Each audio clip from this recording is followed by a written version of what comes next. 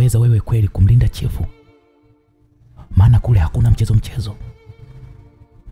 Mwanangu, kwa nini usitafute kazi nyingine tu? Achana na hiyo kazi mwanangu. Alikuwa ni mzee wa makamo aliyekuwa anaitwa Suto akimwambia kijana wake, nitaweza baba, nitaweza. Maana ndoto yangu kubwa ni kumlinda chifu wangu baba, na sio kitu kingine. Maana nitakuwa na amani huku tutakuwa tunapata pesa katika maisha yetu baba. Nitaweza. Aliongea kijana Karu. Kijana Karu ambaye alikuwa ni mkubwa kidogo kiumbo na alikuwa amejazia kweli kweli misuli yake kwa sababu ya utamaduni wa chifu wao. Mavazi yao ni nguo ambazo za ngozi tu na mashuka meusi au meupe, huku kifuani walikuwa hawavai kitu. Hapana mwanangu, mimi nina wasiwasi sana. Nina wasiwasi kabisa mwanangu. Maana kuna vitu ambavyo havipo sawa. Ila sitakwambia. Sitakwambia kwa sasa hivi. Ila siku nyingine nitakwambia. Ila kama umeamua kufanya hiyo kazi mwanangu kwa moyo wako mmoja, sawa, hakuna shida. Hakuna shida kabisa mwanangu. Aliongea mzee Suto kwa upole sana, ambapo mkewe alikuwa akija. Mwanangu, usimsikilize baba yako ambaye hataki ufanye kazi. Wewe nenda mwanangu ukapambanie maisha yako na ya kwetu pia pamoja na mdogo wako. Sawa mwanangu?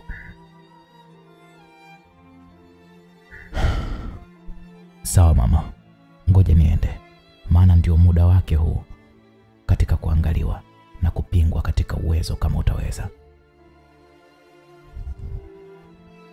Aliongea kijana Karu na kuondoka huku moyoni akiwa na furaha sana. Baba Karu, hebu niambie ukweli wewe. Una chuki gani na chifu? Maana nakuona tu jinsi ulivyokuwa haumtaki chifu. Kwa nini? Mama Karu, hiyo ni story ndefu sana. Tukianza hapa kusimuliana, hakika tutamaliza siku nzima. Na kingine utakuja kusema kwamba namnyima mtoto wetu kazi. Ngoja mimi nitulie kimya. Ila nitaongea tu. Aliongea mzee Suto, baba yake na Karu, huku akinyanyuka na kuondoka zake. Makubwa. Sasa huyu mwanaume chifu alimfanyaje lakini? Aliongea peke yake mama Karu na kuingia ndani ambapo alimfuata mume wake. Naam. Huku sasa kwa chifu ambapo watu walikuwa wamejaa, ilikuwa ni sherehe ya kuchagua makamanda wapya ambao watamlinda chifu. Ngoma zilikuwa zinapigwa. Hakika ilikuwa ni raha tupu. Wakati huo Karu aliingia pale kwa chifu na moja kwa moja alikwenda kwenye watu ambao watachaguliwa kumlinda chifu. Kijana, umefika wakati mwafaka sana. Maana tulitaka tuanze sasa hivi mtihani. Kama utavuka huo mtihani, basi wewe utakuwa ni mlinzi. Aliongea mlinzi mkuu wa chifu, ambapo chifu alikuwa na familia yake wanatazama tu pale. Chifu yeye alibahatika kupata watoto wawili wa kiume na wa kike ambao wote walikuwa ni wakubwa. Pia sasa alikuwa anahitaji kuwapatia ulinzi imara kabisa. Binti alipomtazama kijana Karu, hakika alivutiwa naye sana, kifua chake kikiwa wazi. Alijikuta anamtazama hadi kaka yake akamuuliza, "Vipi? Mbona unamtazama sana yule kijana?" Aliuliza mtoto wa chifu aliyekuwa anaitwa Mtano. Naona yule ananifaa kabisa kwa mlinzi wangu. Maana ana sifa zile ambazo mimi nazihitaji. Aliongea yule mtoto wa chifu aliyekuwa anaitwa Nafesi. Au kwa sababu kajezia? Au kwa sababu kajezia unamuona? Ila hata mimi namuona ni mzuri. ila sasa ngoja apite kwenye mtihani. Aliongea kijana mtano huku akitabasamu. Hakika alikuwa anampenda sana dada yake Nafesi. Ila kweli, ngoja nimuone. Ila kwani ni mtihani gani? Nafesi, mdogo wangu, nimesikia wanaenda kutupwa kwenye mto wa Satu ambao una maji ya majani. Ukitoka mzima hapo, basi wewe unafaa kuwa mlinzi, ila ukifa ndo basi. Nasikia wanakufaga vijana wengi sana huko. Jamani, mbona baba anafanya hivyo? Lakini aliongea Nafesi kwa upole sana huku akimtazama Karu na kumwonea huruma sana, maana tayari alikuwa ameshampenda. Nasikia ndo mira hizo toka enzi za mababu zetu. Ngoja tuone itakuwaje. Aliongea Nafesi kumjibu kaka yake mtano huku akipiga plani yake. Hapa nikiona tu anaenda kutupwa, nitajifanya naondoka. Basi nitaenda kumsaidia tu. Aliongea moyoni mwake yule binti Nafesi. Kwa upande wa mlinzi mkuu, alionekana akizungumza. Hey, sasa muda tayari umetimia na tunakwenda kumtupa mmoja mmoja kwanza. Tunakaa na kumsubiri hapa. Ndani ya masaa mawili hajarudi, basi tunakwenda kumtupa mwingine. Itakuwa ndo hivyo hivyo hadi tutakapomaliza mtihani wetu. Aliongea yule mlinzi mkuu na wote wakaitikia ndio mkuu. Walitikia vijana wote kasoro Karu tu peke yake hakuitikia, ambaye moyo wake ulianza kuingia uoga kidogo, maana anautambua huo mto. Sasa tunaanza na huyo kijana, aliongea mlinzi na kumgusa Karu ambaye nusu akimbie, tena alitaka kukimbia kwa uoga. Hata yule binti wa kifalme aliyekuwa anaitwa Nafesi alijikuta moyo wake unapiga kwa nguvu sana baada ya kuona Karu ndiye aliyechaguliwa. Sawa mkuu, hakuna shida, aliongea Karu kwa kujikaza tu. Hakutaka kujionyesha kwamba yeye ni muoga mbele ya watu wengi sana. Haya, mchukueni kama ilivyokuwa kawaida. Mtamfunga mikono na kumtupia huko, aliongea mlinzi yule ambaye alionekana ni hatari sana. Sawa mkuu, walitikia vijana wengine ambapo walimchukua Karu na kuanza kumpeleka mtoni. Ngoja kwanza kaka, nakuja sasa hivi, aliongea Nafesi ambaye hakutaka kumwacha Karu akafia huko, maana tayari alivutiwa naye kwa kila kitu na alimpenda sana. Unaenda wapi sasa? Unakwenda wapi tena? Au una hofu na yule jamaa? Maana inaonekana umemkubali sana eh?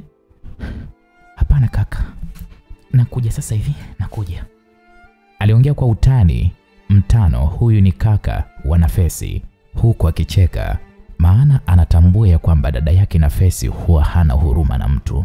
Sasa kamuona tena dada yake anamuonea huruma yule Karu. Alishangaa mtano, alishangaa sana kumuona dada yake eti ameingiwa na huruma. Nafesi alijidai anakwenda kwenye chumba chake, ila alibadili uelekeo na kuanza kwenda mtoni huku akikimbia sana kuwahi. Nyumbani kwa kina Karu, wazazi wake wakiwa wamekaa tu chini ya kimvuli cha mti, mara alikuja mtoto wao mdogo wa mwisho. Alikuwa anakuja mbio mbio sana huku akihema. Ilibidi wamuulize,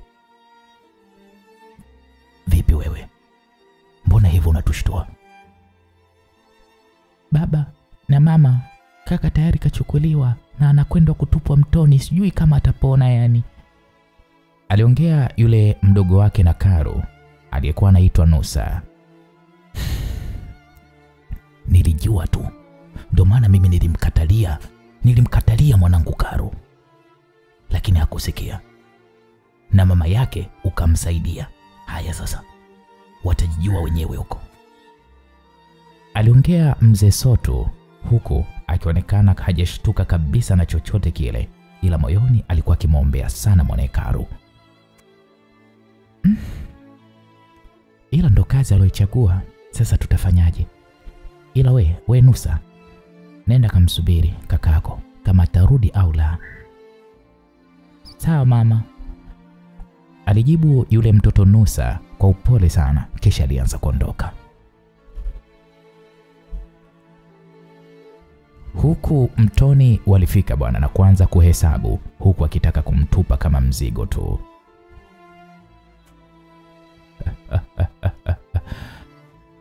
Dogo, unachagua kazi ya hatari namna hii. Kwa nini ungekuja tu kuongea na wakubwa? Mambo ingekuwa safi kabisa kama kazi ungepata. Aliongea mlinzi mmoja aliyekuwa amemshika Karu.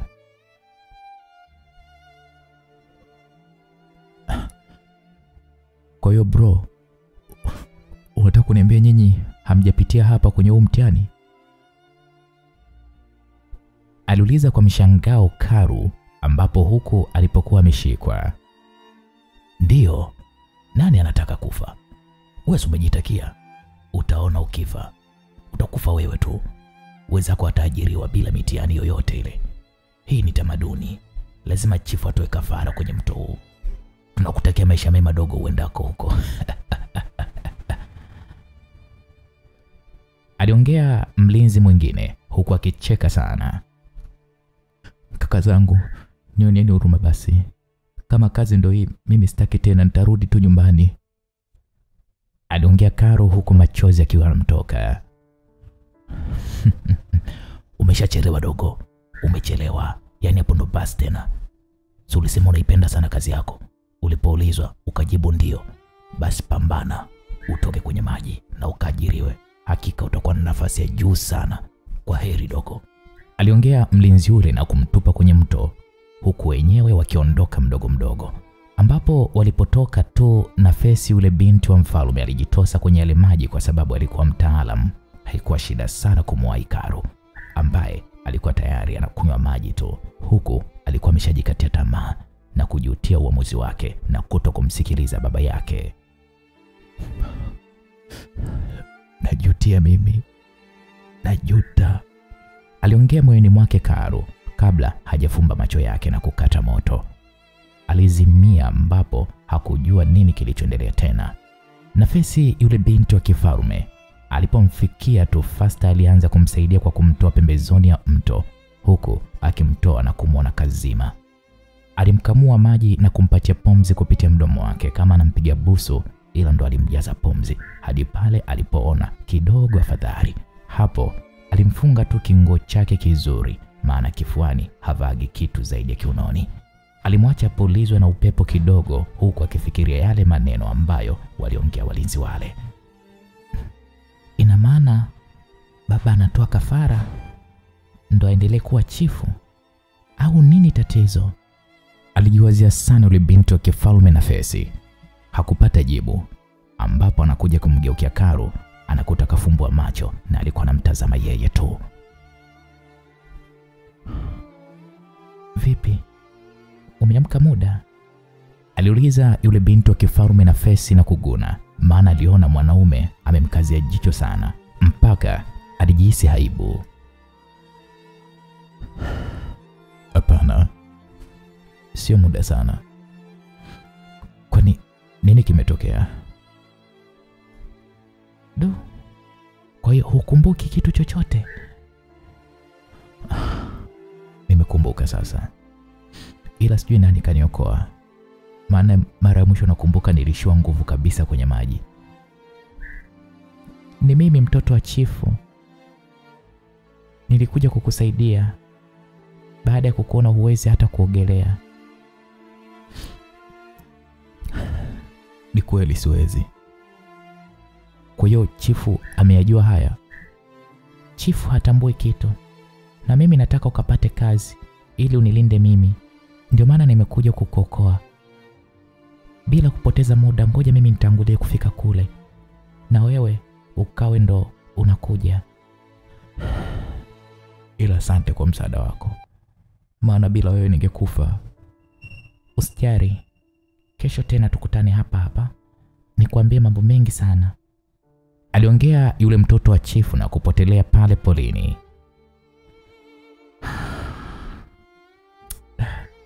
Kweli mimi mzembe sana. Nashindwa hadi na mwanamke. Ila sawa tu. Kwa namna hii nitarudi tena. So alisema nikiwa mzima napata kazi. Karu alinyanyuka mdogo mdogo na kwenda kwa chifu, huku akiwa na matumaini makubwa sana ya kupata kazi. Aliweza kufika ambapo kwanza kila mmoja alikuwa akimshangaa, maana ni maajabu kumwona mtu anatoka mzima kwenye mto ule. Hadi chifu macho alimtoka sana, huku mlinzi naye alitamani hata kukimbia.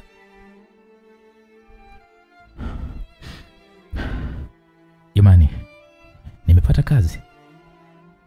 Na kama ilivyo kwa kawaida yetu, mtu akipona anapata kazi. Basi naombeni kazi. Au chifu unasemaje? Aliongea Karu kwa kujiamini sana, huku akimtazama mtoto wa kike ambaye alimkonyeza, huku akitabasamu tu.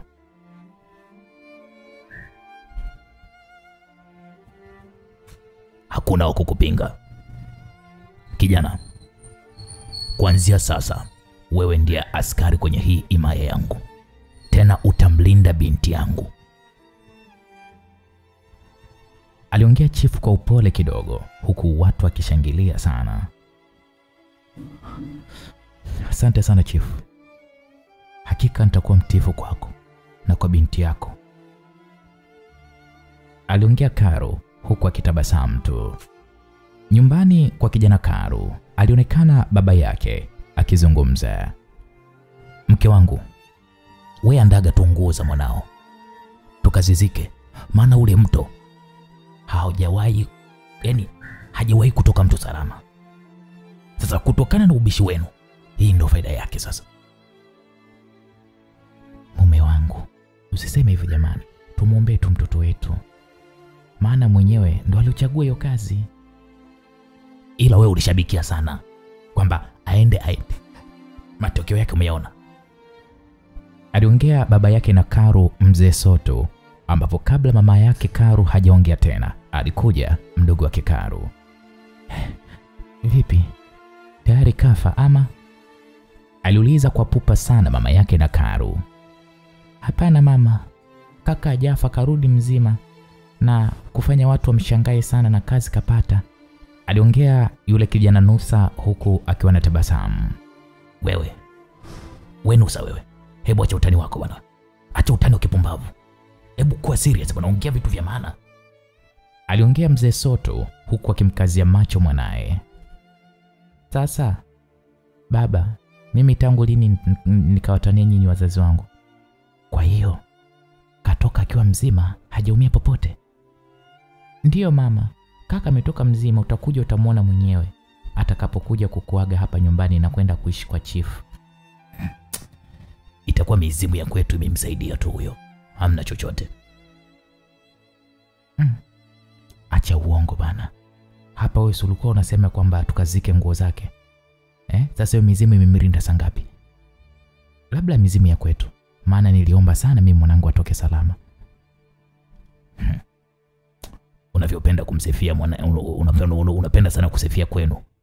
Yaani kwenu kama kuzuri hivi, kumbe bora hata ya kwetu. Kikubwa hapa mtoto wetu ametoka salama basi tu. Aliongea mzee Soto ambaye huwa anapenda sana kumtania mkewe, ambapo mtoto wao wa mwisho Nusa huwa anafurahi sana. Tukirudi kwa chifu, sasa mambo unaambiwa yalinoga. Jamani, nilisahau kitu kimoja. Kijana huyu atakuwa na mlinda binti yangu popote aendapo. Maana si mnajua binti yangu anavyopenda kutembea mtoni. Kwa hiyo huyu ndiye atakayekuwa mlinzi wake. Ndiyo chifu. Wanakijiji walifurahi sana, maana walikula na kunywa siku hiyo. Binti yangu, umeridhia huyu kijana awe mlinzi wako? Ndiyo baba. Natumai atanifaa sana, maana amekamilika kila idara. Aliongea binti wa kichifu aliyekuwa anaitwa Nafesi kwa kumsifia kijana Karu. Sawa. Basi wewe kijana, kazi utaanza wiki ijayo. ambapo kwa sasa nenda tu nyumbani ukajiandae vya kutosha. Sawa chief, hakuna shida, asante sana, aliongea kijana Karu na kuondoka zake kurudi nyumbani kwao akiwa na furaha sana, ambapo alikuta wanamngojea kwa hamu mno. Alivyofika tu Karu, mama yake alimwangalia kila kona. Mwanangu, hujaumia kweli baba? Tangu lini dume likaumia bwana? Hilo dume la mji haliwezi likaumia kizembe bwana. Nyo, sasa hivi unajifanya unaongea kweli eh? Ila mwanzo ulikuwa kimya hapa. Mimi nilikuwa napiga dua kumlinda mwanangu, hivyo lazima ukae ukijua hilo. Mimi napiga dua za kimya bwana. Kuna muda unaniuzi basi tu. Dume langu la mbegu, niambie uliponaje sasa? Na kujua wewe hujui kuogelea. Baba, nitakwambia siku moja, ila kwa sasa sio muda wake. No. Haya bwana, ila hata mimi nitakuja kukupa siri moja ambayo hujawahi kuisikia.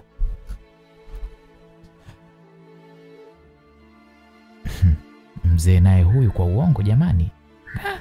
Zeka vizuri bwana, hebu achaga uongo, aliongea mama Karu na kufanya watoto wafurahi sana.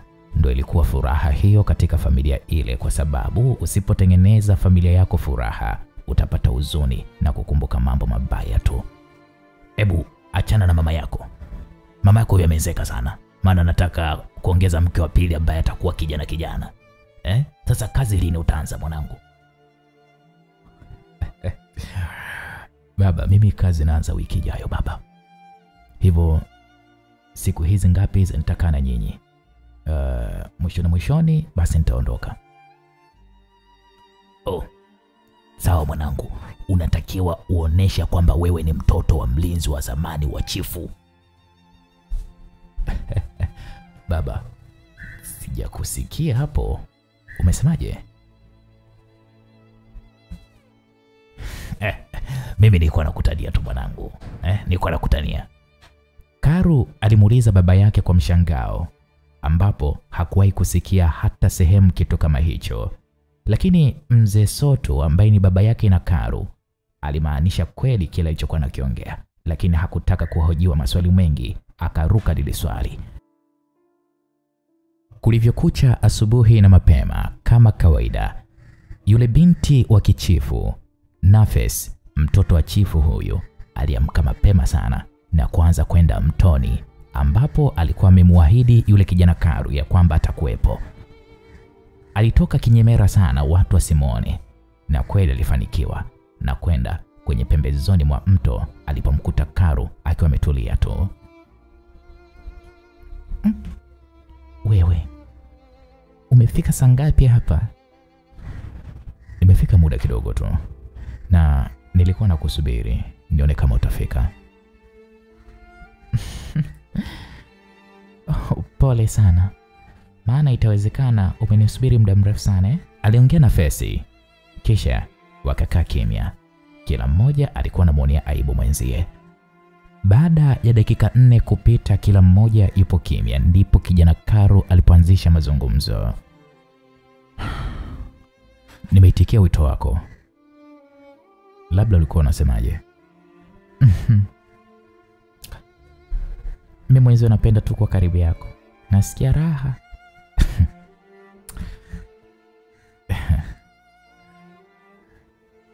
Ila hujui kwamba ni hatari hii. Endapo chifu akitambua, mimi nitakuwa nimekwisha. Nani atamwambia kwanza? Maana hakuna mtu mwingine nilokuja naye huku.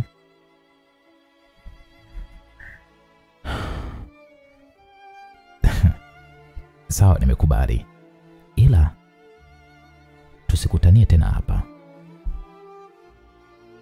Nitakapokuja kufanya kazi rasmi ndo nitakuwa karibu na wewe. Ila nilitamani kila siku nikuone, maana hadi siku ya kazi ni mbali.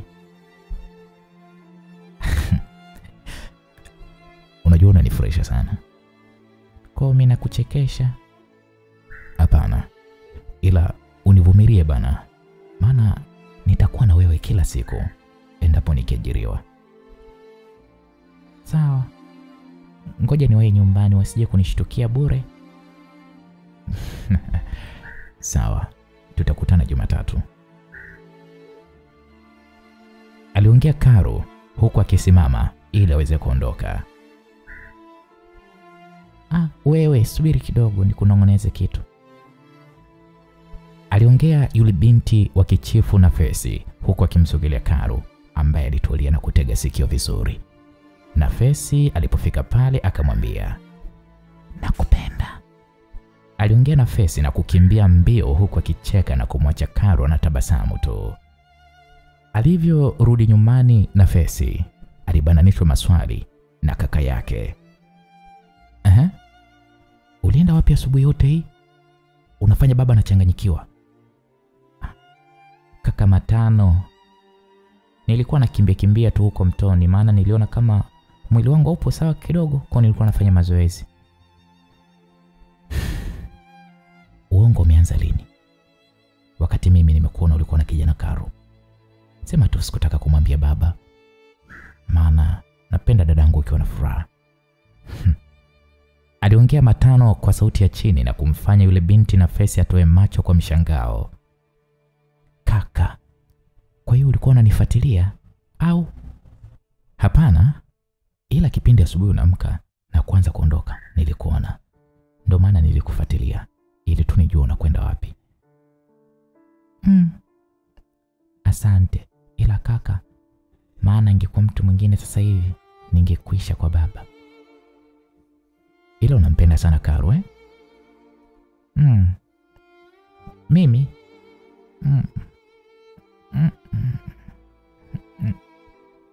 Hata usiponiambia, nimegundua unampenda sana.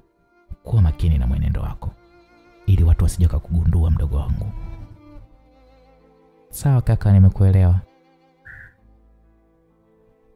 Aliongea binti na Fesi na kuingia ndani kwa baba yake ambapo aliwakuta wametulia kimya.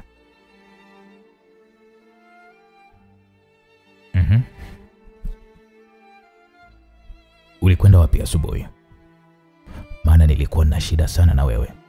Nikaambiwa hujulikani ulipo. Kwa nini uliondoka bila kuaga? Hadi kaka yako ndo kaja kuniambia. Sijui ulimwaga ya kwamba unaenda mtoni mara moja kuoga.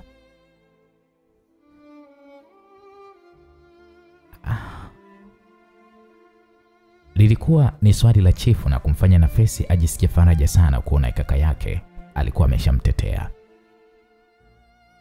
Ndiyo, ni kweli nilikwenda tu kuoga kutokana na joto ambalo nilikuwa najisikia asubuhi.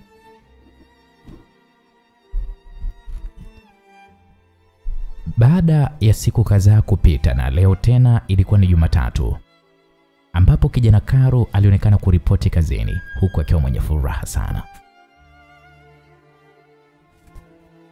Karibu tena kijana wangu.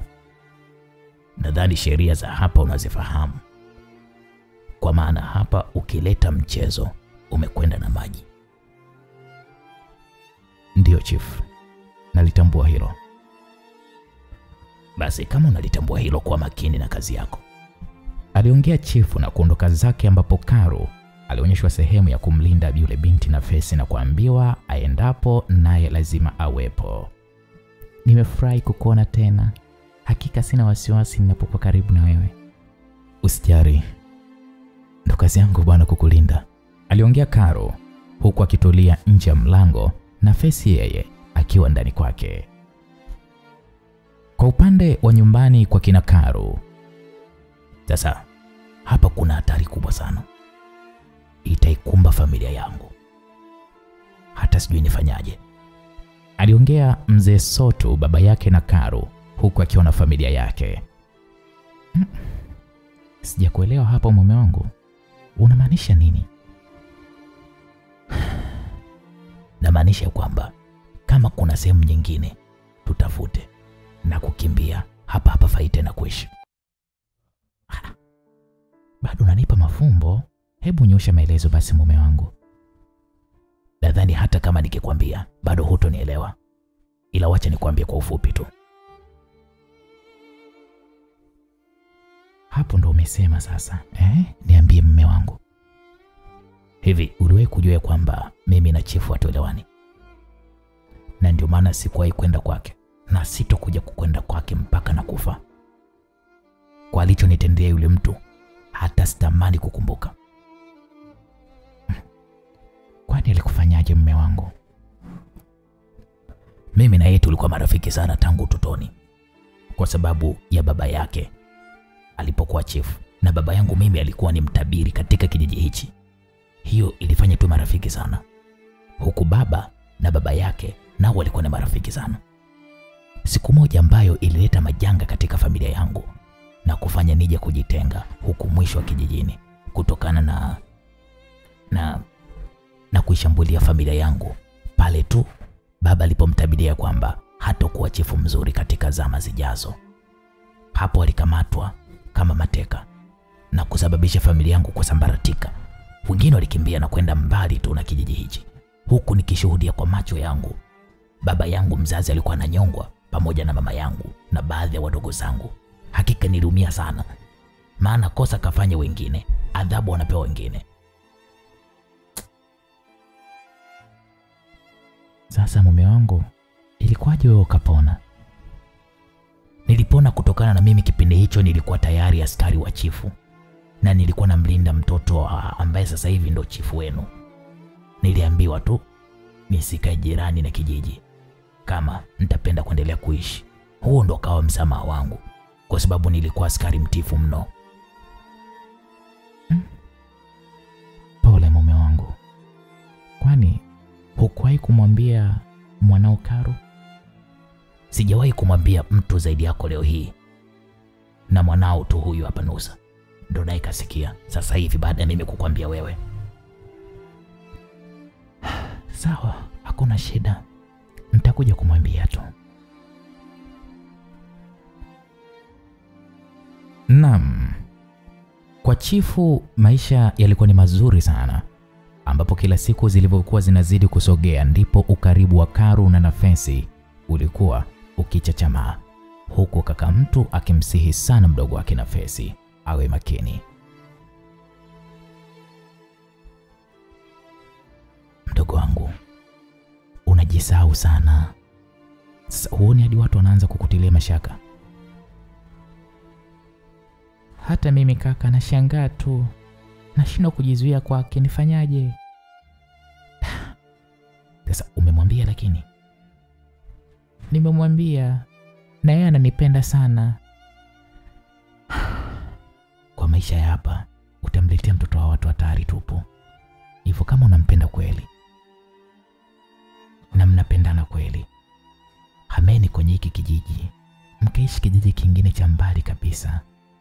Aliongea matano bila kujua ya kwamba kuna mbea wa chifu alikuwa anasikiliza kila kitu. Hapo umeniambia jambo la msingi kaka. Ngoja nikaongee naye. Nikaongea na Karu, akikubali tutoroke. Aliongea binti wa chifu Nafesi na kuondoka, ambapo na yule mbea haraka haraka alienda kumwambia chifu. Nini kinaendelea hapo? Nimesikia kwamba wanataka kuondoka hapa kijijini na kuhamia sehemu nyingine ambapo bado hawajasema ni wapi. Okay, sawa. Kwa hiyo wanaondoka lini? Au nayo pia bado hujasikia? Ndio chifu, ila mwanao Matano anajua kila kitu, ila hataki tu kukwambia, na yeye ndo kawashauri kuhama hapa. Safi sana.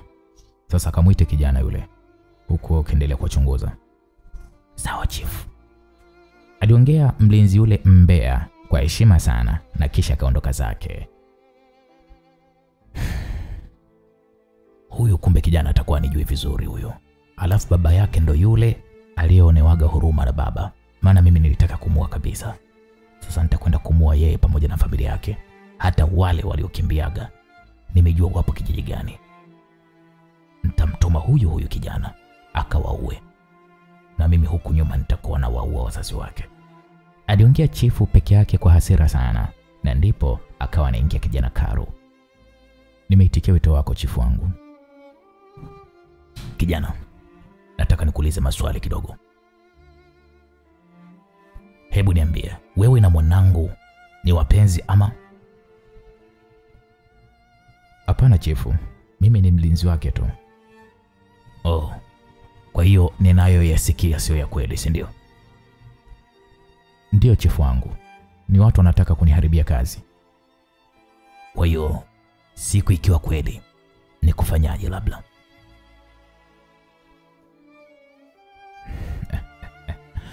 Ukimya wako tayari unanipa jibu tosha. Sasa nikwambie kijana, kaa mbali na binti yangu, maana nakuonea huruma. Sawa chifu wangu, alijibu Karo na kuondoka zake huku kichwani akiwaza mambo mengi sana. Hii balaa gani tena kwangu mimi jamani? Aliwaza Karo huku anaondoka na kurudi ilipokuwa nyumba yule binti wa chifu na Fesi ambaye alikuwa anamlinda. Yule binti na Fesi yeye alikuwa ndani na alikuwa hajui chochote kile kinachoendelea. Nikifukuzwa kazi tena, mbona inakuwa majanga? Kazi nimeanza hata mwezi sijamaliza kweli. Aliendelea kuwaza kijana Karo huko akijinamia pale nje. Ghafla akashangaa na guswa bega. Hapo alinyanyua uso wake na kutazama. Alimwona yule binti wa chifu na Fesi. Vipi? Una tatizo gani? Maana sikuelewi kabisa tangu ulivyoitwa na baba. Nilikuwa nakufuatilia hadi unafika hapa. Naona kama unaongea peke yako hivi. Vipi? Nakuomba tu sasa hivi ukaribu huu uishe, maana sitaki kupoteza kazi yangu. Nyumbani wananitegemea. Naomba tusahau kila kitu na ibaki tu kwa historia. Kila mmoja afuate kazi yake. Kivipi tena jamani Karo? Imekuwa ghafla hivyo, kuna nini? Hebu niambie. Ujue ndiye mwanaume wa shoka bana, usifanye hivyo.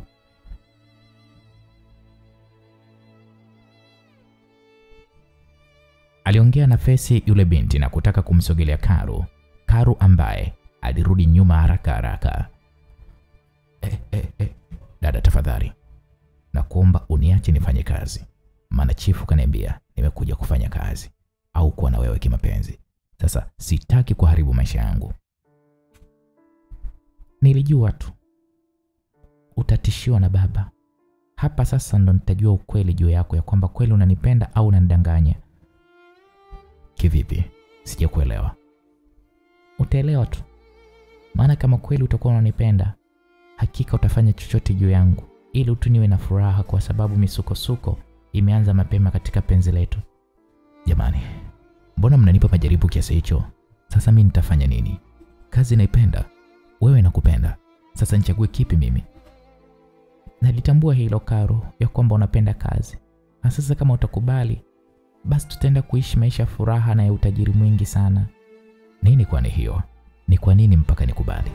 Nahitaji tutoroke na wewe katika himaya ya baba na kwenda kuishi maisha mazuri huko.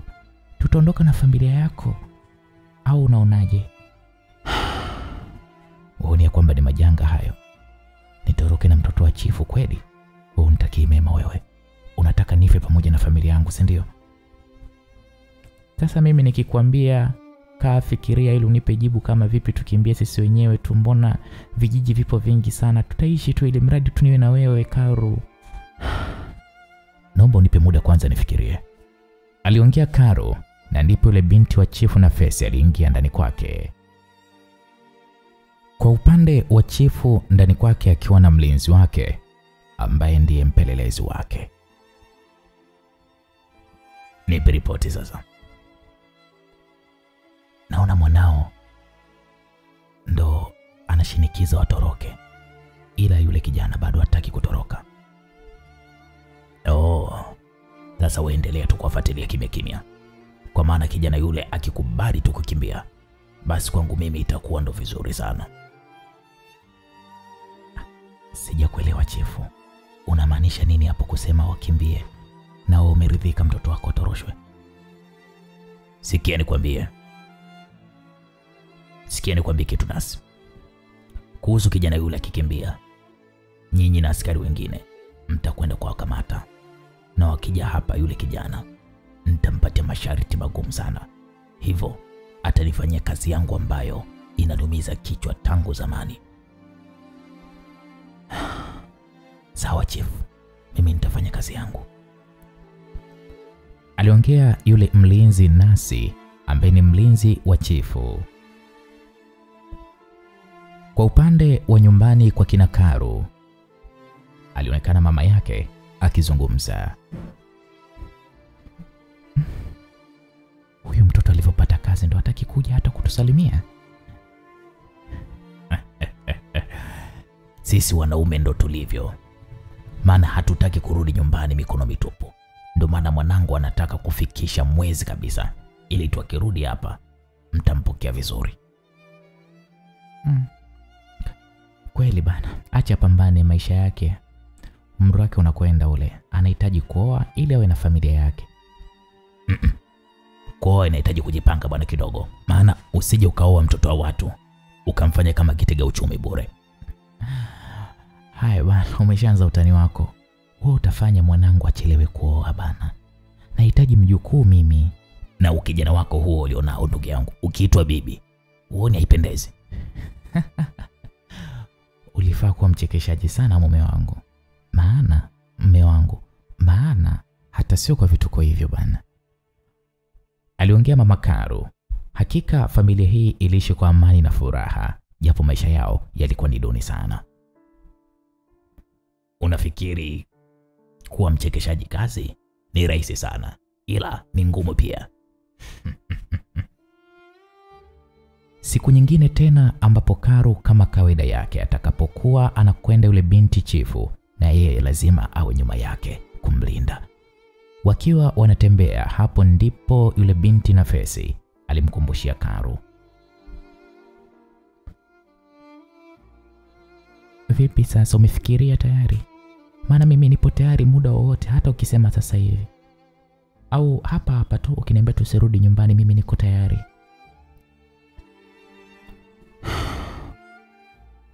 Nafesi, umenipa mtihani sana. Maana kukupenda na kupenda. Wazazi na wapenda. Nitafanyaje sasa?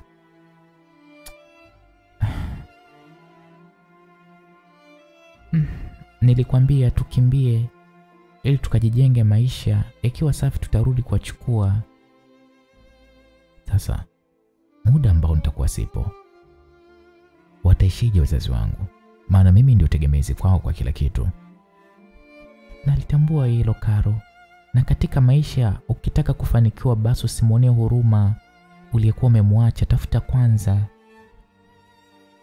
Haya, nimekuelewa. Sasa tuondoke hapa. Hakuna kurudi nyumbani tena. Hakika nafurahia kwa maamuzi yako kipenzi. Aliongea yule binti Nafesi na kumpiga busu Karu huku akiondoka zao, na safari ilianza ya kutoroka. Ila wakati wanaongea hayo yote, yule mbea yule Nancy alisikia kila kitu. Hapo ndipo aliporudi kwa chifu haraka sana kumpele taarifa. Chifu, tayari mwanao kaondoka na kijana yule. Sasa hivi wapo njiani.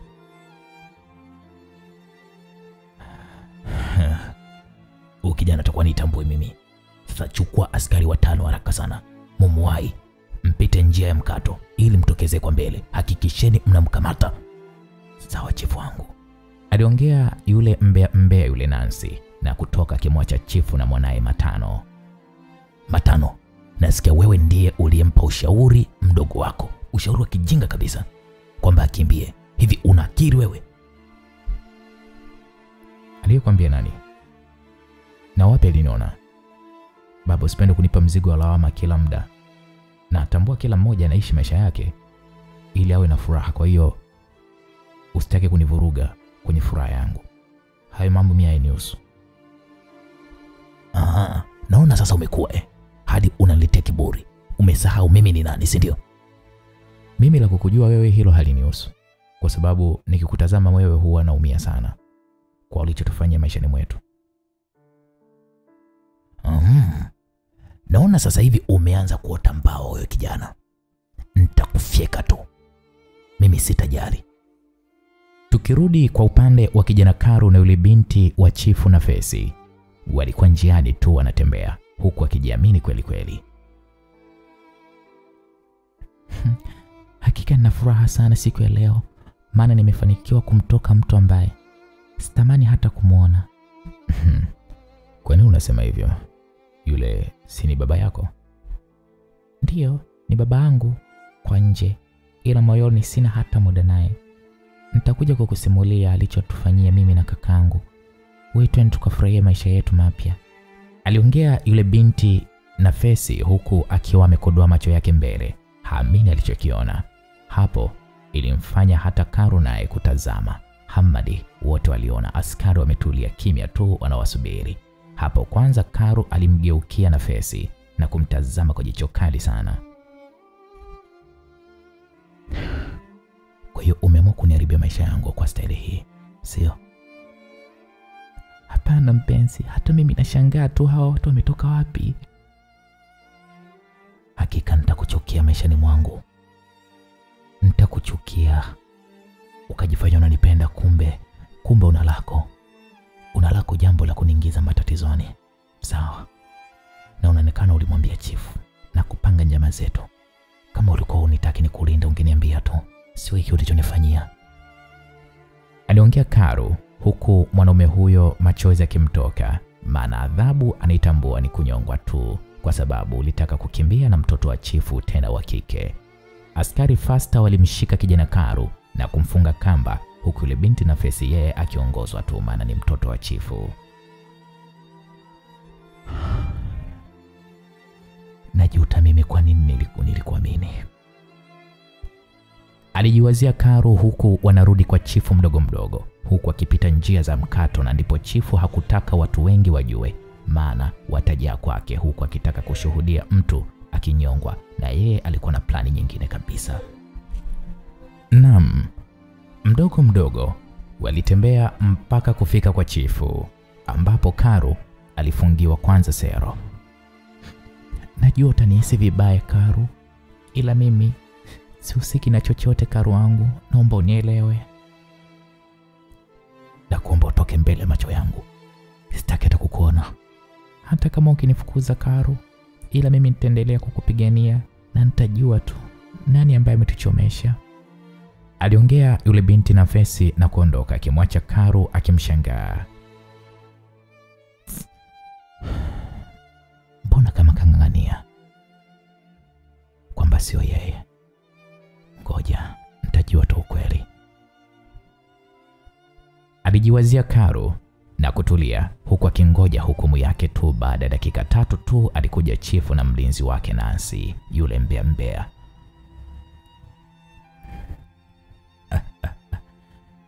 Kijana, nimekupa utawala kidogo tu, ila naona unataka kumtawala na mwanangu, si ndio? Ukimya wako tu unaridhisha tu ya kwamba ni kweli. Nas alikuwa sasa hivi kwa 100%. Ndio maana alikukamata kama kuku wa mdonde.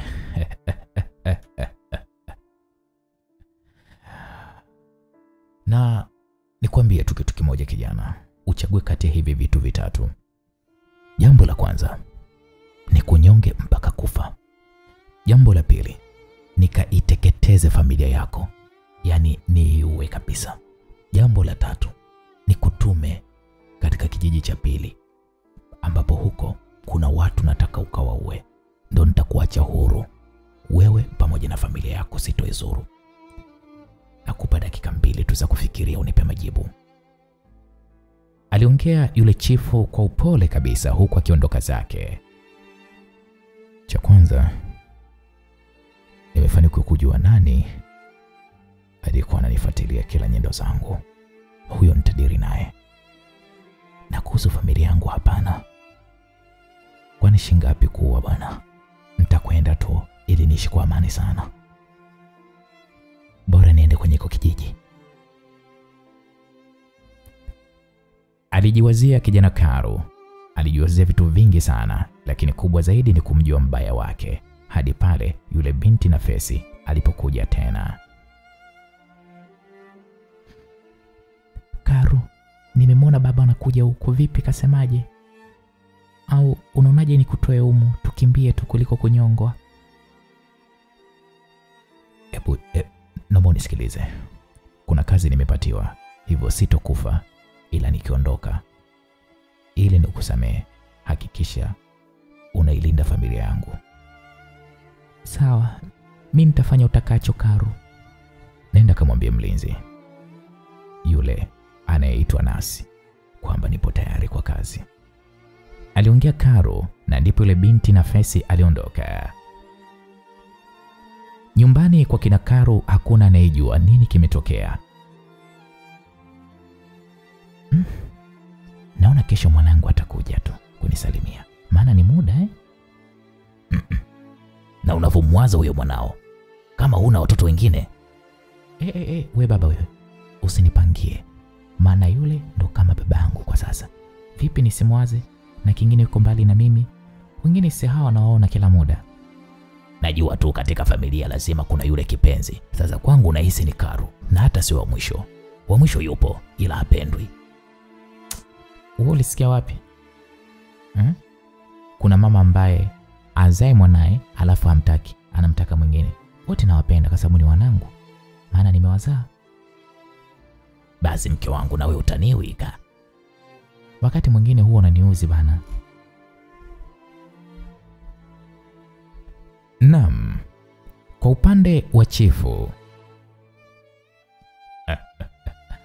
Kwa hiyo unataka kuniambia kijana amekubali Ndio, amekubali. Na hapo alipo naona alivyokubali utamtumia sana katika kazi zako.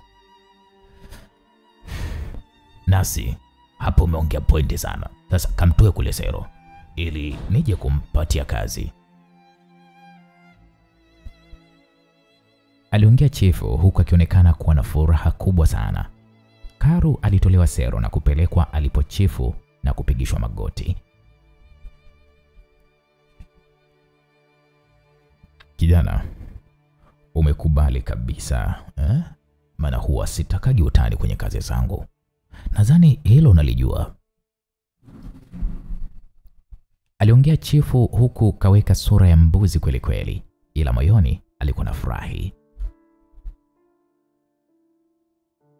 Niko tayari chifu kwa chochote kile utakachoniambia. Sawa. Sasa nahitaji uende kijiji cha pili, ambacho hiko kijiji utapokelewa na mwenyeji wangu, kisha atakuelekeza familia kwenda kuiangamiza yote. Nimekuelewa mkuu, hakuna shida kwenye hilo.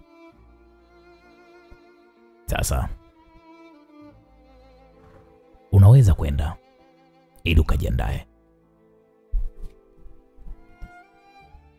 Aliongea chifu, na Karu alitoka muda ule ule akiwa yuko huru kabisa. Alipewa mtihani wa kwenda kuua mtu. Hapo ndipo alipochanganyikiwa.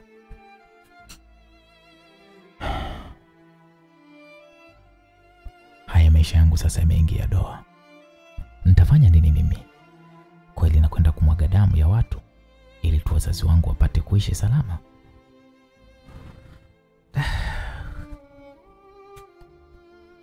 Alijiwazia Karu huku akiwa anatembea hadi alipofika kwenye nyumba ya Nafesi na kukaa chini kabisa, maana alikuwa amechoka kwa mawazo.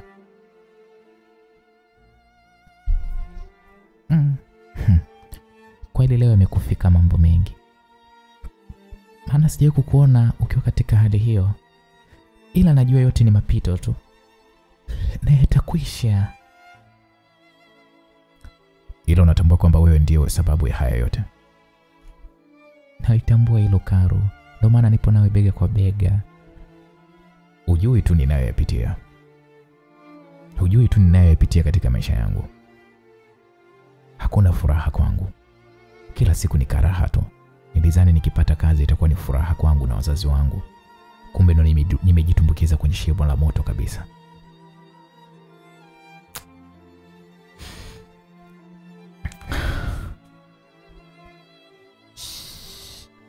Basi inatosha Karu. We ni mwanaume, hivyo yahitaji kuwa jasiri na kuto kukubali kushindwa katika maisha yako. Na ukirudi salama kutoka huko, nitakuja kukwambia zawadi yako niliyokuwa nayo. Na ndo maana nilitaka tutoroke. Aliongea yule binti wa chifu Nafesi na kuingia ndani, ambapo Karu alimtazama na kuamua tu kupotezea na kutulia.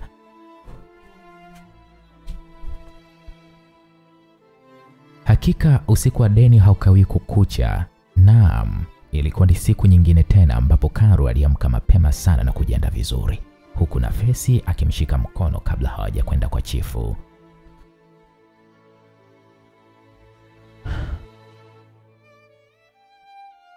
Hakikisha unajitunza na unarudi salama ili nikwambie yaliyojificha. Na leo nitakwenda nyumbani kwenu kupeleka chochote, maana mwisho wa mwezi huu. Aliongea yule binti wa chifu Nafesi, ambaye alimpiga busu Karu na kuondoka, ambapo Karu naye hakujibu chochote zaidi ya kuondoka hapo na kwenda kwa chifu. Karu alipofika kwa chifu,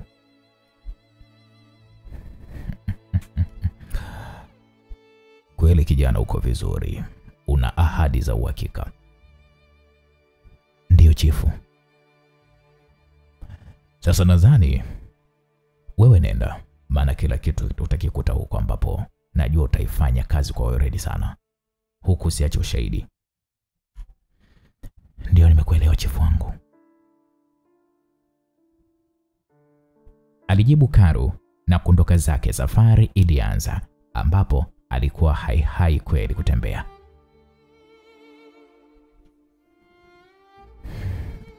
Baba, Karu ataweza kweli peke yake? Maana hiyo familia sina watu wengi. Vipi, unamwonea huruma Karu?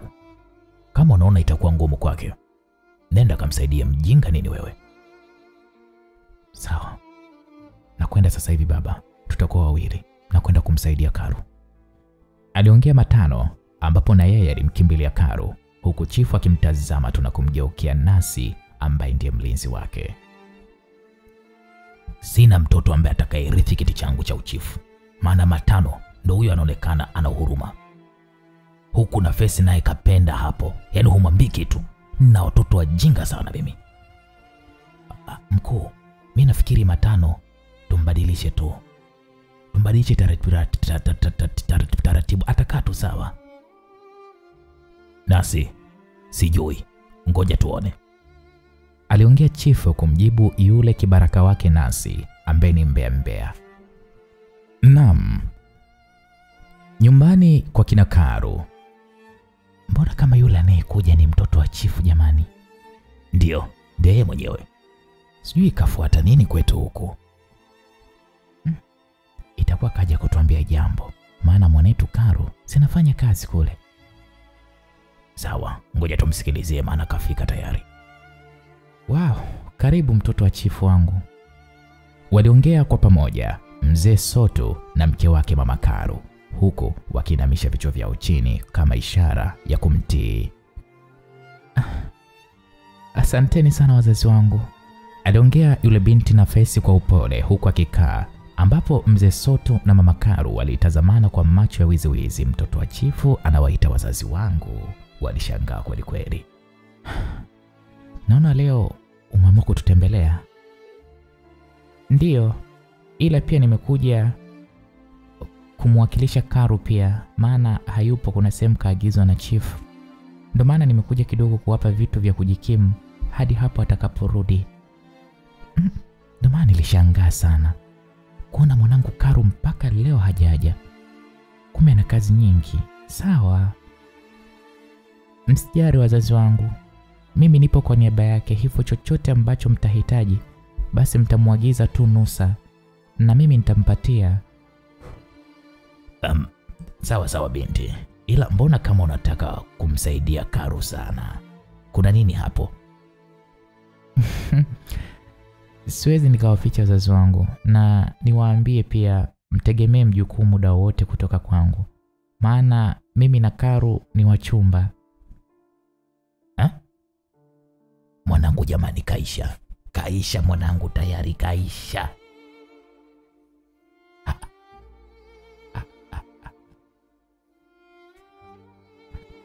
Kivipi yani? Sijakuelewa mume wangu. Mwanetu kaishaje sasa? Hebu nyosha maelezo.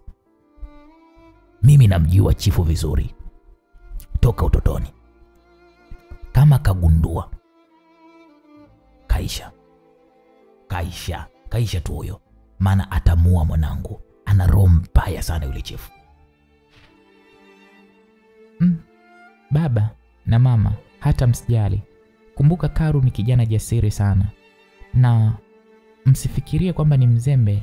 Na kingine, kaka yangu ananisapoti, anaitwa Matano, hivyo ondoeni hofu. Sijui, ngoja tu tusikilizie. Sijui lakini, aliongea mzee Sotu kwa upole sana, huku mama Karu ndo mchozi tu ndo ulianza kumtoka. Kwa upande wa Karu akiwa na Matano, kaka yake na yule binti Nafesi, ambapo safari yao walikaribia kufika. Nikwambie kitu Karu, au shemeji yangu,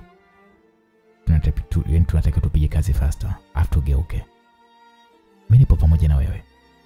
Hakika nitakutetea kwa chochote, maana hata mimi namchukia sana babangu. Maana aliniulia mama yangu, nikishuhudia kwa macho yangu tukiwa wadogo sana. Na mdogo wangu Nafesi hakuwahi kumsikia mke wa chifu, zaidi ya kusikia tu kwamba na watoto. Aliongea mambo mengi sana yule kijana Matano hadi Karu alishangaa. Kweli ni baba yako au alisingiziwa? Maana sio kwa roho mbaya hiyo. Ndio hivyo Karu, ila tuachane na hayo, ndio tukapige kazi, maana tumefika sasa na muda nao umekwenda. Kwani tunangoja usiku ndo tufanye kazi yetu au jioni hii? Hapa Karu tunasubiri usiku ili tukachome nyumba zote moto, na tutaondoka usiku huo huo kurudi nyumbani. Aliongea Matano, ambapo hawakwenda ambapo chifu aliwaambia kwamba watakutana na wenyeji wao, bali walitulia na kujificha sehemu ambapo walikuwa wanaona kila kitu. Na bahati nzuri kwao, Matano alikuwa mwenyeji kwenye kijiji kile, kwa hiyo alitambua nyumba gani ya kuteketeza.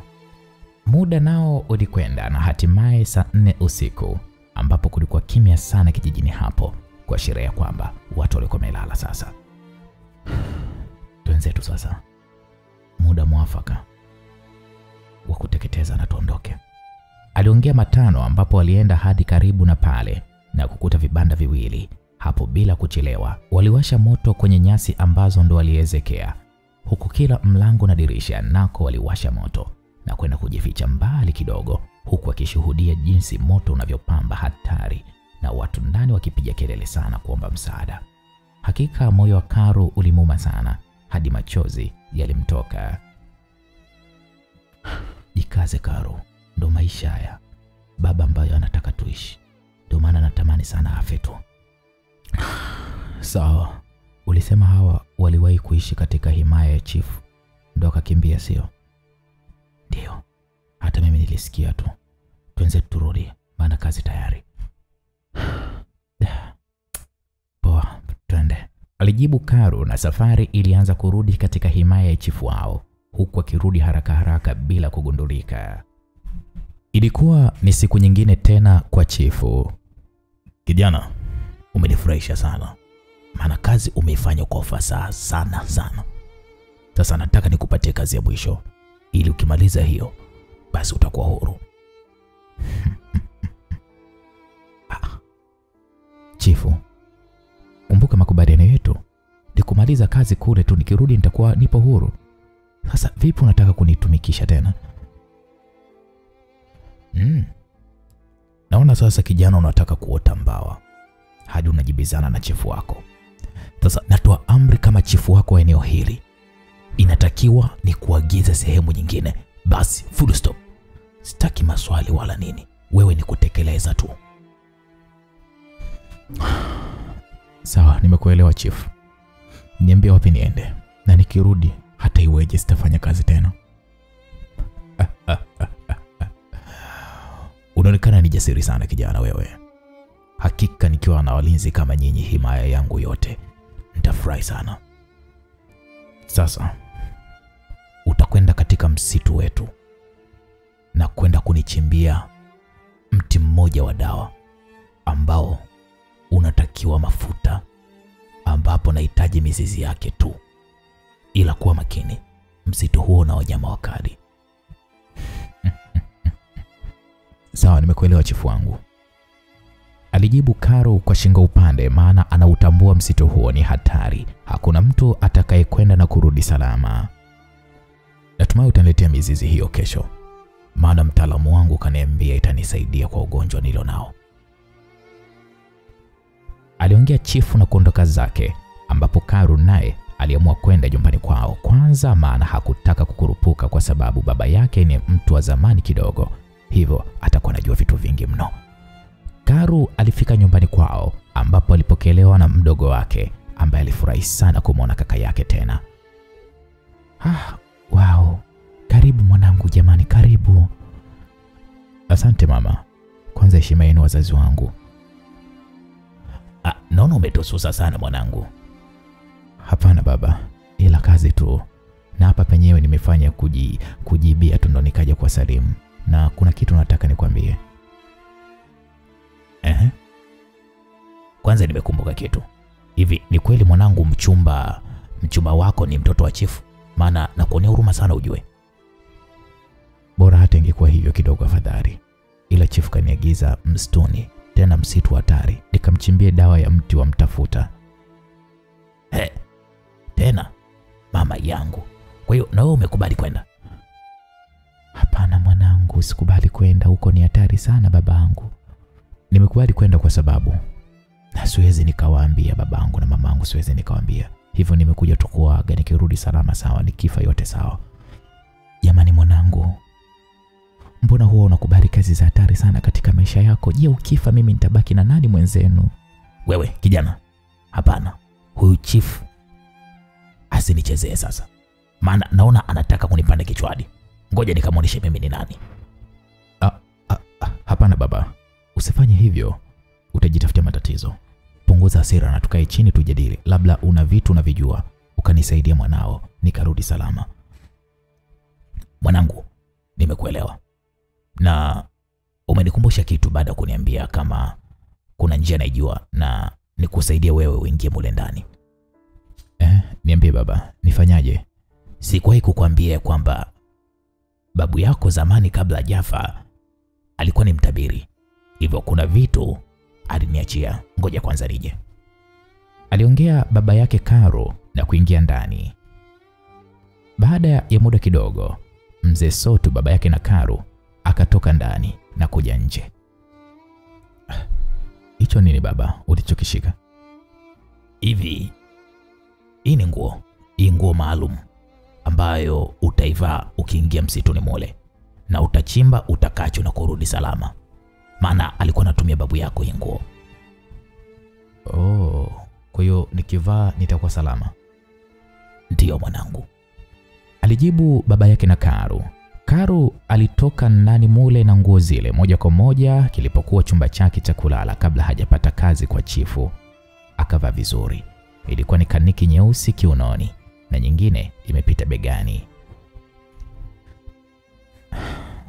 Baba, naona mimi tayari, hivyo acha nianze safari yangu ya kwenda. Sawa mwanangu, kuwa makini tu, aliongea mzee Sotu, na Karo alianza safari ya kwenda huko msituni. Kwa upande wa chifu, sasa yule kijana najua kurudi mzima sina hakika, na hata kirudi basi akute tayari tumeshawamaliza wazazi wake pamoja na mdogo wake, aliongea chifu akiwa na yule mlinzi wake mbea nasi. Sawa, sasa hiyo kazi tutaifanya lini labda chifu wangu? Naona leo mkamalize mchezo, sitaki ujinga mimi tena. Sawa chifu, nimekuelewa. Ngoja nikakusanye vijana, twende sasa hivi kwa wazazi wa Karo. Mimi ndo chifu, hakuna kulichezea hapa. Natumai familia ile ya mtabiri wa zamani itakuwa imekwisha. Aliongea peke yake chifu huku akiwa anacheka, ila hawakujua ya kwamba Nafesi alisikia kila kitu. Hivyo alitoka mbio kwenda kwa wazazi wa Karo kuwaambia wakimbie, maana nasi kachukua vijana tayari wanakwenda kule kule. Alifika yule binti nesi huku akiwa na hema sana, maana alikimbia haraka haraka. Vipi tena mwanangu? Mbona mbio mbio, kuna nini? Nimekuja kuambia tu kwamba baba kawatuma askari waje kuwaua sasa hivi, wapo njiani. Asante binti kwa taarifa. Ila binti, mbona unajitoa sana kwetu? Nafanya hivi kwa sababu ya upendo nilionao kwa kijana wako Karo. Na kingine, nina mjukuu wenu tumboni, hivyo sitaki azaliwe akute nyinyi mmetekwa. Kumbe, sawa, tunashukuru sana. Ila hakikisha mwambie kijana wangu Karo akirudi atutafute kijiji cha pili, ambapo huko ndo tunakwenda kukimbilia. Kuna ndugu zetu. Umesikia binti?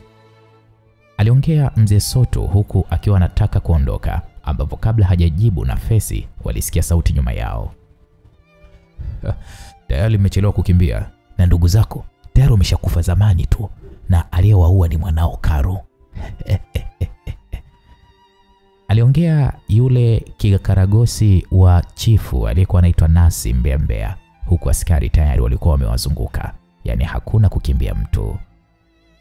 Sijakuelewa. Karo kawauaje ndugu zake? Aliagizwa na chifu kuwateketeza, ila yeye alikuwa hatambui kama wale ndugu zake. Hivyo sari tu sara zako za mwisho, tukuondoe uhai ukapumzike, maana unaleta viwingu sana. Na wewe binti, baada ushirikiane na chief babako, unakuja kutoa umbea huku. Mshikeni huyo, mrudishe nyumbani. Kweli chief kaniweza. Ila mwambie mwanangu Karo atarudi mzima na ajiandae. Aliongea mzee Soto kwa uchungu sana, maana mwanae katumika kuiteketeza familia yake bila kujua. Wewe unafikiri msitu hatari wanarudi tu watu ovyo? Sawa, tutamsubiri kama atakuja. Muweni huyo mzee na familia yake yote, turudi zetu. Kabla mjaniwa, naombeni kidogo mnipe nafasi ya kuingia ndani kwangu mara ya mwisho. Aliongea mzee Soto ambaye alipewa ruhusa fast. Aliingia ndani na kuchukua mikaa kidogo kutoka kwenye kuni na kuandika kwenye ukuta. Mwanangu, wala usipate shida. Sijui ya kututafuta wazazi wako, tumeuliwa na chifu, maana ndo katuteka hapa kutuma watu wake. Hivyo najua ya kwamba ulikwenda kijiji cha pili, ulifanya mauaji bila kujua kwamba wale ni ndugu zako. Ila hakikisha hutomwacha chifu huyu. Hakikisha unakikomboa kijiji chetu, maana kinatawaliwa kimabavu sana. Aliandika mzee Soto haraka sana na kutoka huku akiwa mnyonge, ambapo alipokuja kutupa jicho mbele hakuamini macho yake baada ya kuona mkewe na mwanae wote wamekufa, tena bila hata huruma. Hapo alichanganyikiwa mzee huyu, hajui afanye nini. Akiwa na shanga alishtukia tu mkuki wa tumbo umezama kwake. Hapo aliona tu damu zinamtoka, maana hakuona hata uchungu kwa sababu litawaliwa na hasira. Kila kitazama familia yake ndo alichoka kabisa, hadi anaongezewa kupigwa mkuki kwenye mbavu. Ndo mzee Soto baba yake Karo anakwenda chini, huku damu zinamtoka mdomoni na puani.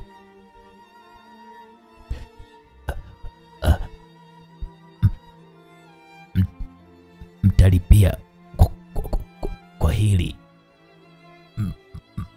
mlilo lifanya. Aliongea maneno ya mwisho na kuwa kimya. Hapo hakusikika tena akiongea. Alisikika yule mbea yule kikaragosi wa chifu Nasi akisema, tumemaliza kazi, sasa twendeni turudi kwa chifu. Walipofika kwa chifu, chifu akawauliza, vipi, tayari kazi imekwisha? Nasi akasema ndiyo, hapa tumsubiri tu kama Karo atarudi, naye tumlie timing tummalize kabisa. Safi sana kijana wangu, hakika ndo maana sitaki kuajiri mwingine katika nafasi yako. Unafanya kazi kwa uweledi sana Nasi. Nashukuru chifu wangu. Leo nakupa ofa na vijana wako, mpumzike kwa kula na kufurahi tu. Kwa upande wa kijana Karo, akiwa hajui chochote kilichotokea nyumbani kwao, yeye alifika msitu wa hatari sana na kuchimba alichokuwa ameagizwa na chifu wake bila kupata bugza yoyote ambayo watu wengi waliipata. naona kutokana na nguo alizokuwa amezivaa. Alichimba na kuibeba vizuri kabisa na aliamua kurudi siku hiyo hiyo kwa sababu kulikuwa mbali. Alitembea usiku hadi kuna pambazuka ndo alifika kijijini kwao. Kwanza alisimama njia panda huku akiwa anajishauri, niipite nyumbani kwanza au niende moja kwa moja kwa chifu wangu. Alijiuliza sana kijana Karu, maana kila upande alitamani kwenda. Mara ya mwisho aliamua kwenda kwa chifu kwanza. Alitembea mdogo mdogo maana bado alikuwa na uchovu wa safari ya kutembea kwa mguu. Alifika kwa chifu moja kwa moja. Alienda kwenye nyumba ya chifu. Oh, kijana umerudi. Hakika wewe ni mwanaume wa shoka. Ndio nimerudi. Japo safari ilikuwa ndefu sana chifu. Safi sana. Hii dawa ndo yenyewe. Sasa naona umechoka. Umechoka sana, kapumzike katika lindo lako. Asante chifu. Nitakuwa kwa nafasi kama utanihitaji. Aliongea Karu ambaye alivyotoka tu akajifanya anakwenda kwa nafasi, ila alibadili njia kwa haraka sana na safari ilianza kwenda nyumbani kwao. Alitembea kwa dakika kadhaa tu alifika na kukuta miili ya wazazi wake wakiwa pamoja na mdogo wake, miili hiyo ikiwa na damu. Hapo kwanza Karu alitokwa na machozi. Hakika yalimtoka sana machozi, hajui afanye nini maskini Mungu. Taratibu mwanaume huyu alijikuta anaanza kulia. Alilia kama mtoto maana hakutambua nini kilichoikumba familia yake. Alilia kwa muda kidogo, ndipo aliponyamaza na kuchukua jembe ambapo alianza kuchimba makaburi. Yeye mwenyewe alichimba makaburi vizuri tu na kuanza kumzika mmoja baada ya mwingine. Hadi anamaliza kijana Karu alikuwa sasa kalegea tu, maana kalia mno. Alijikongoja mdogo mdogo kuingia ndani, ambapo alipoingia tu alikutana na maandishi makubwa sana yaliyoandikwa hapo. Ilimbidi asogee jirani na kuyasoma. Hakuamini kile alichokisoma. Karu akajiwazia, kweli chifu ndo kunifanyia hivi mimi? Hakika inauma sana. Aliongea Karu kwa nguvu sana, ambapo alitoka nje hadi kwenye makaburi na kuanza kulia huku akiwa anaimba. Nilikuamini ila wewe hukuniamini. Kila kitu nilifanya kwako na utiifu, ila wewe bado hukulizika. Umefanya mpaka sasa nimekuwa yatima. Kwa nini chifu wangu? Umenifanyia haya wakati nilikutumikia kwa utiifu wote wangu kwako. Leo malipo yangu, hakika najutia kuamini. Umeshindwa kutunza ahadi yako, ila tambua na mimi sitokubali. Nitapambana hadi tone la mwisho la damu yangu. Japo inaniuma ila najikaza. Aliimba sana Karu huku akiwa katikati ya makaburi ya wazazi wake na mdogo wake. Alilia mno Karu kwa muda na kuamua sasa kujiweka sawa, ambapo aliondoka pale nyumbani baada ya kuhakikisha kila kitu kipo safi. Alipita mtoni ambapo alioga vizuri tu, mdogo mdogo akarudi nyumbani kwa chifu kama kawaida. Alijifanya katoka tu kichakani na kama hajui chochote kuhusu wazazi wake. Karu, kumbe umerudi. Hata hujaje kuniambia. Umeshindwa kabisa kwamba kuniambia kwamba umerudi. Nisamehe. Si unajua tena uchovu wa safari. Hivyo niliamua kwenda kuchangamsha mwili, kwenda kuoga bana. Sawa. Hivi mbona macho yako mekundu sana? Ni kama ulikuwa unalia fulani. Afu mbona kama yanavimba macho yako? Naona kutokana na kwamba sijalala siku hizi mbili, hivyo ni usingizi tu utakuwa. Aliongea Karu kwa kujiamini sana, ambapo alitambua tu ya kwamba kutakuwa kuna mtu ambaye anasikiliza maongezi hayo. Hivyo naye ndio maana naye akaona poa tu adanganye. Kuna kitu nataka nikwambie Karu, ila naogopa sana. Aliongea na Fesi huku akitazama huku na kule kama kuna mtu atakuwa anawaangalia au kusikiliza maongezi yao, ambapo Karu yeye alishamwona mtu huyo ila alijikausha tu. Kitu gani hicho? Alafu unaogopa? Wewe kuwa huru tu. Cha kwanza, nyumbani kwenu umeenda lini? Sijaenda na sina mpango wa kwenda hivi. Vipi kwani mbona umeniuliza hivyo? Mimi naona tuachane na hayo. Ila tunataka kukuambia tu kwamba mimi nina mimba yako, hivyo jiandae kuitwa baba. Na mambo mengine nitakwambia baadaye. Aliongea yule binti na Fesi huku akiwa na aibu kweli kweli, akiwa anaangalia chini. Kumbe mambo yamejibu Sawa, hakuna shida kama ni kweli. aliongea Karu, ambapo kilimshangaza hata Nafesi ambaye alitegemea atashtuka sana. Kwa upande wa chifu sasa, baada ya Nasi kurudi kutoka kusikiliza zile story. Niambie, Karu anatambua chochote? Hapana, hatambui chochote mkuu. Kuhusu wazazi wake hajui na bado hajaenda kule kwao. Ila kuna tatizo lingine chifu ambalo hata kusema naogopa. Nasi, tatizo gani hilo? Hebu funguka tu na kusikiliza. Nimemsikia na kumtazama kwa macho yangu mawili.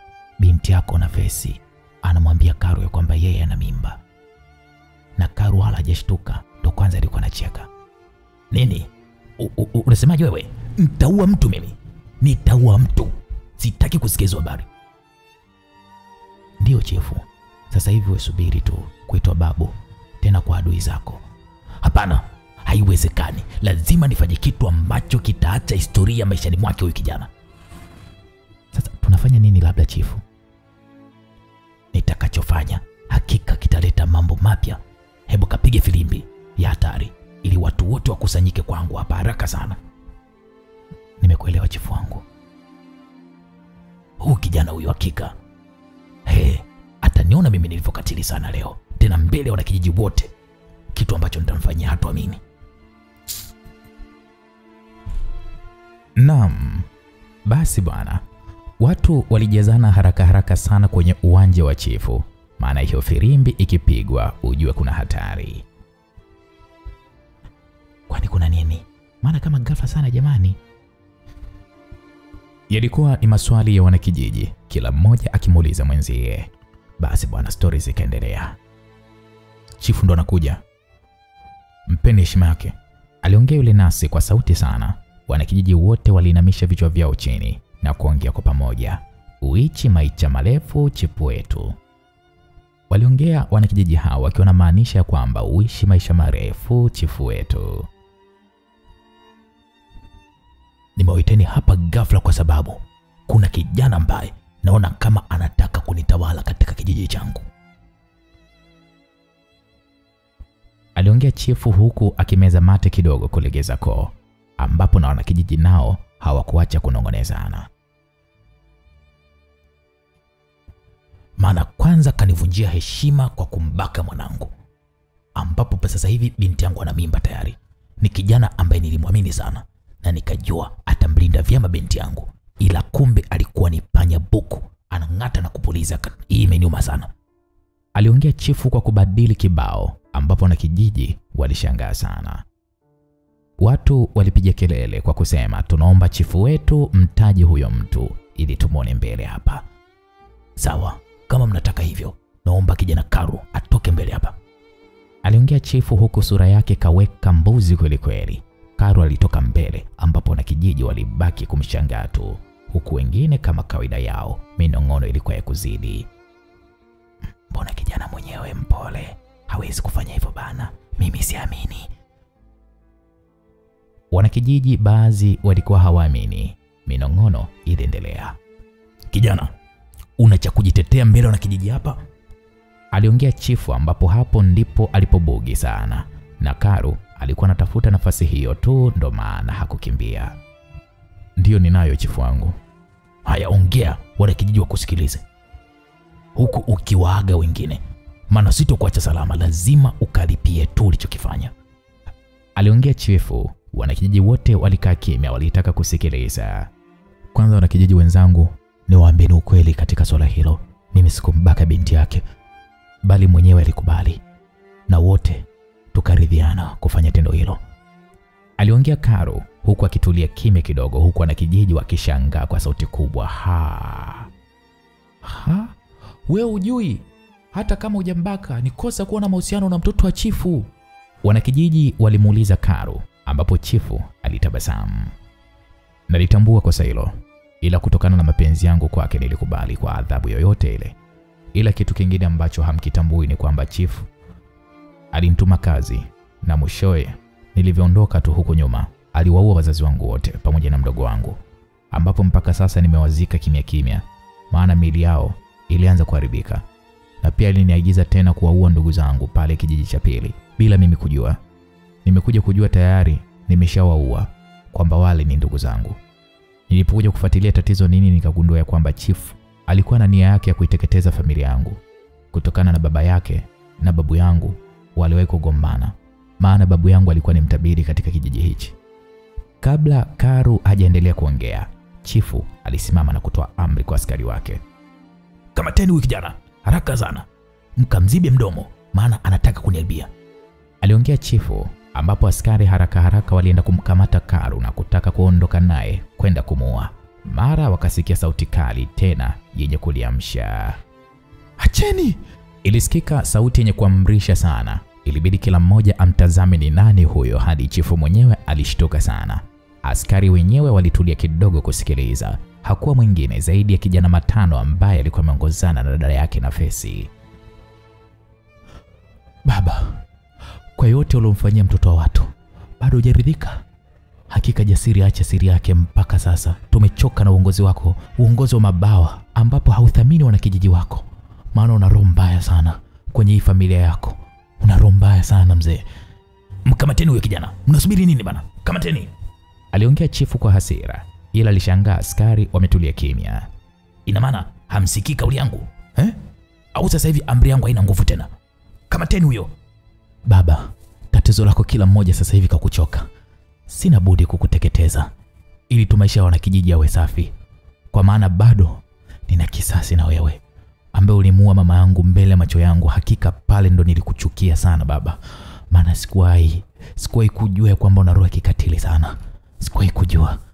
Aliongea kijana Matano huku machozi yakiwa yanamtoka, ambapo wanakijiji wote walikaa kimya, huku kila mmoja haamini masikio yake kwa kile alichokuwa amekisikia. Tangu zamani hawajamwona mke wa chifu na waliambiwaga kapoteaga tu. Basi bwana, sauti za wanakijiji zikaanza kusikika. Hatufai, chifu gani huyo? Apigwe.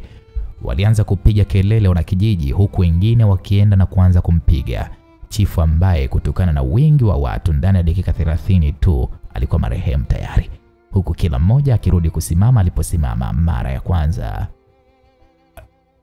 Sasa mimi kama mzee wa mira katika hiki kijiji, Matano ndo atakuwa chifu wetu. Aliongea mzee wa mira kwa upole sana. Wanakijiji wakasema ndio, anatufaa. Basi na mimi mshauri mkuu wa kijiji hichi nimepitisha pia Matano, na nitampatia mwanangu amoe kabisa. Safi sana. Watu waliendelea kuitikia.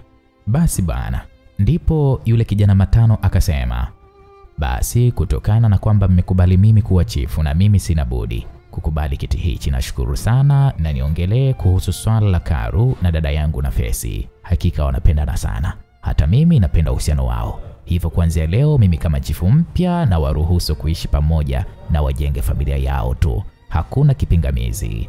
Aliongea Matano kwa furaha sana. Ndipo wanakijiji wakasikika wakisema, hapo sawa, maana chifu aliyepita mwonevu alikuwa anaonea watu, tunashindwa tu kusema kutokana tutakufa, ila sasa hakika tutaishi kwa amani sana. Waliongea wanakijiji, na Matano akawaambia msijali, maadamu mimi nipo kila kitu kitakuwa sawa. Baada ya kupita wiki moja, hakika maisha yalikuwa matamu sana kwa Karu pamoja na yule binti Nafesi, ambao waliamua kwenda kuishi ambapo alipokuwa akiishi Karu na wazazi wake. Hakika naamini katika moyo wangu hata mwanangu tumboni anafurahi. Ni kweli, ila nilitamani sana wazazi wangu wangekuwa hai sasa hivi, maana ingekuwa raha sana huku wakishuhudia mjukuu wao. Mama alipenda sana mjukuu. Basi tulia na usikumbushe vya nyuma Karu, yatakuumiza sana bana, tulia. Aliongea Nafesi huku akiwa anamlaza kwenye mapaja yake. Wewe, mbona kama katoto kananipiga mateke kichwani? Aliongea Karu huku akinyanyuka mapajani pale, ambapo alifanya Nafesi afurahi tu, huku na yeye akijitoa huzuni kwa kucheka pia. Umeanza na kunidanganya. Saa ngapi kwa kupiga? Mbona mimi sijasikia? Aliongea binti Nafesi kwa kuuliza. Hayo ndo yalikuwa maisha kwa Karu ambayo yamejaa furaha tu. Na huu ndio mwisho wa simulizi hii. Asante kwa wote ambao mnaendelea kuwa wanafamilia wa Simulizi Mix. Tukutane katika story nyingine ila mpaka hapo tumefika mwisho. Niliyekusimulia anaitwa Uncle J _ pale Instagram. Mtunzi na mwandishi wa simulizi hii anaitwa Mniga Mputa.